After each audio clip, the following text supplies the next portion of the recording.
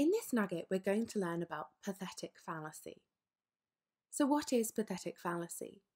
This is when writers describe the weather or the setting to reveal information about a character, such as how they are feeling, or to create a certain mood or atmosphere.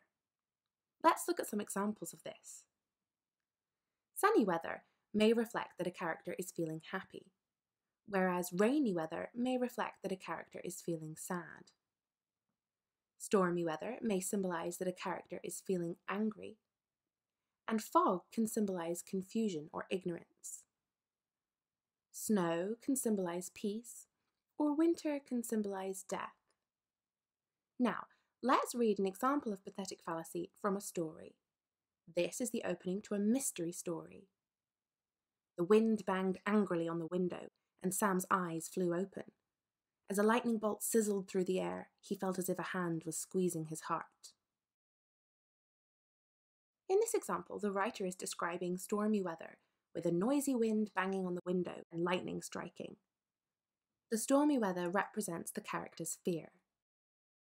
Now let's read the happy ending of a short story. Sunlight streamed across the square, and her heart lifted to see the bright blue, cloudless sky. She inhaled the warm air happily and sighed in contentment. In the ending of this story, the writer has chosen to use sunny weather to reflect the character's happy or contented mood. This is the middle of a story, in which the character is feeling miserable. Rain sloshed onto the pavement, not in buckets but by the bath load. Within seconds, her hair was plastered to her scalp. Makeup was streaming down her face, and her teeth were chattering furiously. Grimly, she hugged her soaked jacket to her tightly. The writer has described the rainy weather to represent the character's sadness or her low spirits.